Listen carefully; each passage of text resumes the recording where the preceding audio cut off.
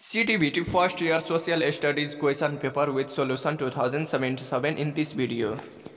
Examination paper 2077 examination paper 2077 group A attempt any 4 question भनेको छ। हामीलाई जम्मा 6 वटा क्वेशन दिएको हुन्छ र 4 वटा गर्नुपर्ने हुन्छ।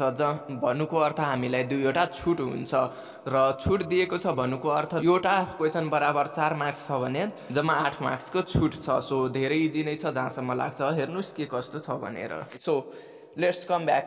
Point number 1 मतलब question number 1 explain the situation and feature of Nepal in the world map. Explain the situation and feature of Nepal in the world map भन्नुको अर्थ explain the situation of Nepal situation कुन situation मा छ नेपाल त्यो सोधिएको छ। र अर्को question feature of Nepal in the world map भन्नुको अर्थ नेपालको फिचरहरु के रहेको छ जुन वर्ल्ड म्याप मा चिनाउने गरिएको छ। सो हेर्नुस् पहिला हामी जोड्न चाहन्छौं सिचुएसन अफ नेपाल कस्तो छ भनेर। सो हेर्नुस् answer Nepal is considered as one of the small country of the world map. Its covering area is 1,47,181 square kilometer, which is 0.3% land of the world map and 0.03% land of the Asia. However, it is bigger than 89 other countries. Geographically, Nepal is situated between 26 degree 22 minute to 30 degree 27 minute north latitude and 80 degree 4 minute to 88 degree 12 minute east longitude. It is covered between two big countries, that is China and India. The shape of the Nepal look like a rectangular bridge as its east to west length is 885 km and breadth is 240 km in the western part and 144 km in the eastern part. Nepal has different topography along with different climate, ecology and culture. Change paragraph. Although there are more than 125 caste and ethnic groups and they respect and follow each other language and culture religions. Number के question अर्को question रहेको छ जोडिएको question बन्नुको earth. So answer feature of Nepal in the world map. So world map मा चिनाउने यस्तो के feature रहेको छ नेपालमा ती सोधिएको छ। सो हेर्नुस् point number A small country, point number be land lock country, point number C developing country, point number D country of the highest peak of mount Everest, country of the highest peak of mount Everest, point number E country of the brave people, country of the brave people, point number F country of the living goddess Kumari, country of the living goddess Kumari, point number G birth place of Lord Buddha, birth place of Lord Buddha. So यति मात्रै गरेर हुँदैन, हामीलाई दुईवटा at least 2 भन्दा 3 वटा नत्र 2 वटा डिस्क्राइब गर्नै पर्ने हुन्छ अनि मात्रै हामीलाई मार्क्स दिन्छ। सो हामीले 2 वटालाई डिस्क्राइब गरेको छु म। सो तपाई पनि गर्नु होला। So point number A small country सानो देश। So the area of Nepal is 1,47,181 square kilometer. Nepal occupies 0.03% of the total area of the earth and 0.03% of the total area of Asia. On the basis of area, Nepal is greater than 89 other countries, being located two great countries, that is China in the north and India in the western, eastern and south. भन्नुको अर्थ 3 तरफबाट इन्डियाले घेरिएको छ, recover गरेको छ, एक तर्फबाट चाइनाले recover गरेको छ। सो हेर्नुस् so Nepal appear to be a small country in the world map. So र point number be land lock country, land lock country कसरी छ हेर्नुस् answer the country surrounded by land from all side and not connected to sea is called landlocked country. It's covering two big countries, that is China in the north and India in the west, east, south. So question number 2 write any essay about second people movement 2062 by 2063. Write any essay about second people movement 2062 by 2063. Answer the first people movement 1990 demolished the panchayat system and established constitutional monarchy and multi-party democracy in Nepal, but King Gyanendra dissolved the elected parliament and government and took the reign of state in his own hand. He argued that political parties couldn't handle the most insurgency and fulfill the people's aspiration in parliamentary system. So change paragraph.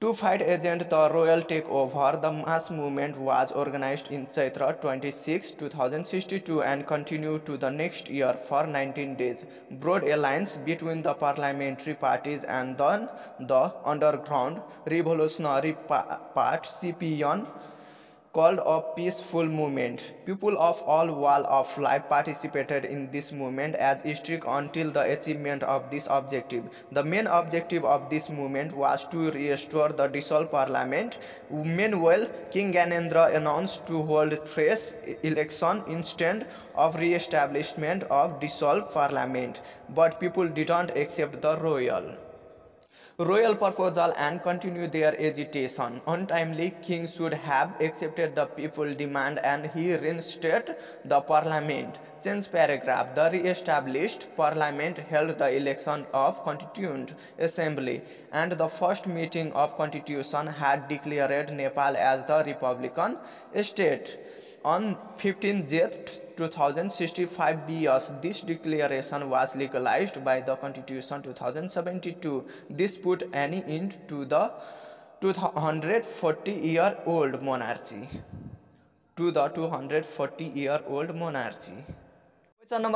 Question number 3. Explain the fine art of the ancient period. Explain the fine art of the ancient period. So answer.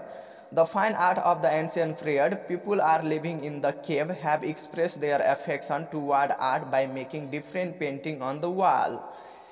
In this way, the picture of man and animal belonging to prehistoric era made with stone on the wall of cave are still in front of us. After the development of civilization, human beings started to express their feeling through art in different way.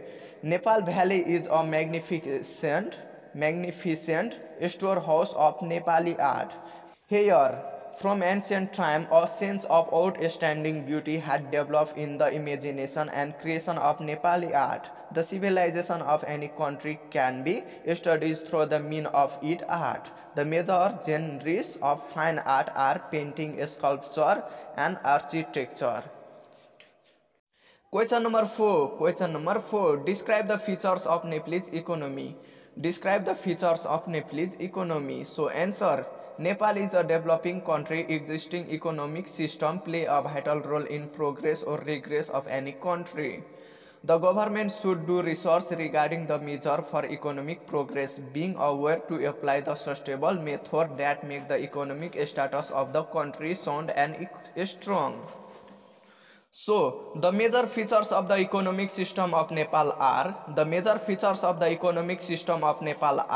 so point number A, agro-based country of economic, So, answer, Nepal is an agricultural country, although suitable land for agriculture is less here. Most of the people of Nepal depend upon agriculture to sustain their livelihood. The agriculture in Nepal is of sustainable nature. Today it can be said that there is a collective and commercial farming practice at all. Today Nepal has been able to make a good progress in the sector of agriculture due to the various reasons like use of traditional method of agricultural tool practice, good irrigation facilities. Even though 18% of the total population of Nepal depended upon agricultural till now, and hence the economy of the country is also based on agriculture. The major crop of Nepal are subsequently rice, maize, wheat. So, question number 5. Write the formation and function of legislature.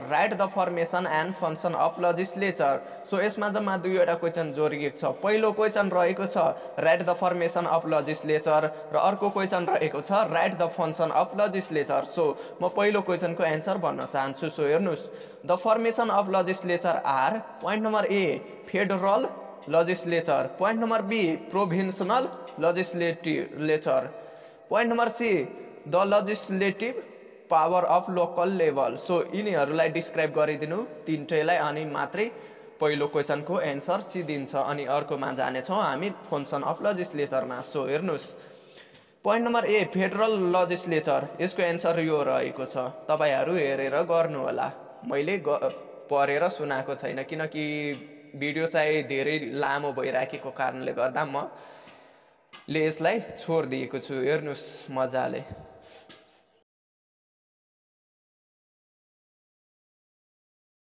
यो बाँकी बचेको federal लेजिस्लेचरको हो।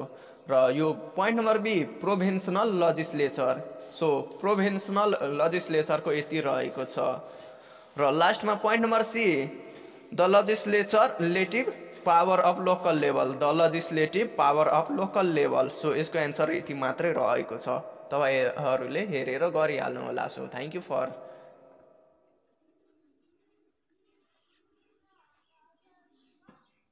यसै क्वेसनको जोडिएको अर्को answer रहेको छ। So answer the function of legislature are perform, the function of legislature are perform. So answer sorry यो function रहेको छ, त्यसैको तपाईहरू हेरेर गर्नुहोला। सो लेजिस्लेचरको फङ्सन रहेको छ, यति हुन्छ फङ्सन, हेरेर गरिहाल्नु होला मजाले। Thank you for watching. Question number 6. Explain the fundamental right and duties of the citizen. Explain the fundamental right and duties of the citizen. So, answer. The fundamental right and duties of the citizen are the Constitution provides some fundamental right to the citizen and aspect some duties from the part of them as well. There are 31 fundamental rights according to this Constitution. Some of the rights are related to the security, equality, freedom, justice, information, education, employment, health, food, housing, etc. Some fundamental rights are related to a specific group of a society such as children, women, senior citizen, and lower caste. Change paragraph. This Constitution mentions 4 different duties as protect nationality, sovereignty, and integrity of Nepal, compulsory enlist when the state need the service, protect public property, and abide by the Constitution and law. Group B attempt any 4 question, attempt any 4 question. यसमा जम्मा 6 वटा question दिएको हुन्छ र 4 वटा question अनिवार्य गर्नुपर्ने हुन्छ। So question number 7, explain the importance of the administrative division of Nepal. Explain the importance of administrative division of Nepal. So answer, Nepal has very long political history. It is one of the independent country of the world from the beginning. The history of Nepal can be divided into 5 different periods as prehistoric phases, Puranic period, ancient period. The history of Nepal can be divided into 5 different periods as prehistoric phases, Puranic period, ancient period, medieval period, and modern period. However, political as well as administrative history of early period is yet to be uncovered. The known as administrative history of Nepal is basically based on unitary and federal philosophy. The federal administrative system was established only in 2072 BS. Change paragraph. During the ancient or Lakshmi period, country was divided as center and province, called Samanta Kestra, and both center and province are divided into local units. There are 3 kinds of local units as Grama, Tala, and Dranga. Lakshmi administrative was based on Hindu religions and philosophy. Physiology of republican system rooted in the mind of administrative legal governance was a chief characteristic at the time. Change paragraph. During the medieval period, Nepal is divided into more than 50 petty states, so the administrative structure was also changed due to the small size of the country. Administrative structure was divided as center, Baisia, district, and local level. Local administrative was known as Tuldes and Grama. General Assembly and Country Assembly was from for the discussion of a special issue and administrative respectively in central government. Change paragraph. With the establishment of unified Nepal in modern period. With the establishment of unified Nepal in the modern period, its administrative was rearranged as 5 and 6 parts in mountain and Tarai region. Bhimsen Thapa divided Nepal into 39 districts. In Rana period, 35 districts were considered or constructed. Nepal is divided into 5 development regions. 14 June, 75 districts were constructed and more than 4,000 local units in Panchayat's period. So change paragraph. After the formulation of Nepalese Constitution 2072. Nepal is divided as center 7 province, 77 district and 753 local unit. Under the local level, there is village council and municipal council. Each administrative unit has its own legislature and executive except district level. The constitution makes the provision of distribution of power to different administrative units. Question number 9. Question number 9. Describe the importance of cultural heritage of Nepal. Describe the importance of cultural heritage of Nepal. So answer. The importance of cultural heritage of Nepal are. So point number A. Cultural heritage are the valuable property of the country. Cultural heritage are the valuable property of the country. Point number B. Cultural heritage combine the identity of individual, society and caste and ethnic group and make their unity living. Cultural heritage combine the identity of individual, society and caste and ethnic group and make their unity living. Point number C. Cultural heritage teach to establish mutual understanding and tolerance in the society. Cultural heritage teach to establish mutual understanding and tolerance in the society. Point number D. Cultural heritage provide basic for obtaining ancient and historical information. Cultural heritage provide basic for obtaining ancient and historical information. Point number E. Cultural heritage encourage in the development of skill, art and education. Cultural heritage encourage in the development of skill, art and education. Point number F. Cultural heritage helps to increase the sources of income. Cultural heritage helps to increase the sources of income. Point number G. Cultural heritage play a vital role to attract tourists and bring them in the country. Cultural heritage play a vital role to attract tourists and bring them in the country. Point number H. Cultural heritage keep the history of society and country living. Cultural heritage keep the history of society and country living. Question number 11. Question number 11. Differentiate between democratic and non-democratic government. Differentiate between democratic and non-democratic government. So democratic लाई merit पनि भनिन्छ र non-democratic लाई demerit भनिन्छ. So हेर्नुस् merit र demerit भनेको merit भनेको सरकारी हो र demerit भनेको private. भन्नुको अर्थ प्राइमरी र सेकेन्डरी. हेर्नुस् सरकारी काममा अलिक लेट हुन्छ केही पनि निर्णय गर्दाखेरि ठुलो मान्छे मतलब उच्च तहबाट पहिला आउनु पर्यो निर्देशन मतलब आदेश आउनु पर्यो अनि मात्रै काम सुरु गरिन्छ र स्लो काम हुन्छ क्या यसमा. तर प्राइभेटमा के हुन्छ इजिली मतलब हुन्छ नि त त्यो पावर हुन्छ आफ्नै हातमा जे जति बेला गर्न मन लाग्यो त्यही गर्छ हो त्यसलाई नै भनिन्छ स्लो र फास्ट. सो हेर्नुस् मेरिट र डिमेरिटमा मेरिट भनेको सरकारी हो र डिमेरिट भनेको प्राइभेट हो. थाहा नै होला ctevt फर्स्ट इयर अर्थात् कुनै पनि फ्याकल्टी होस् न मेरिट लिस्टमा आयो भने त्यो फर्स्ट मतलब त्यो फ्रीमा पढ्न पाइन्छ फर्स्ट इयर र डिमेरिटलाई के हुन्छ पेमेन्ट गरेर पढ्नु पर्ने हुन्छ र मेरिटलाई फ्रीमा हुन्छ मेरिट लिस्टलाई. सो त्यस्तै हो यो पनि. सो हेर्नुस् point number 1 power is decentralize. Power is decentralize. So power is centralise. Power is centralise. Point number 2 rule by many. Rule by many. Rule by one or few. Rule by one or few. Point number 3 relatively non-stable. Relatively non-stable. Relatively stable. Relatively stable. Point number 4 provision of orderly change of government. Provision of orderly change of government. Revolution is common event in changing government. Revolution is common event in changing government. Point number 5 aim at welfare of all. Aim at welfare of all. Aim at welfare of few in the name of all. Aim at welfare of few in the name of all. Point number 6 needed long time for progress. Needed long time for progress. No needed long time for progress. No needed long time for progress. Point number 7, respect the public interest. Respect the public interest. Cross the public interest. Cross the public interest. Point number 8, slow decision. Slow decision.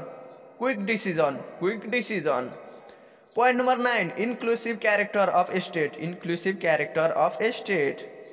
Exclusive character of government. Exclusive character of government. So point number 10, open society, open society, closed society, closed society. Point number 11, non-experienced ruler, non-experienced ruler, experienced ruler, experienced ruler.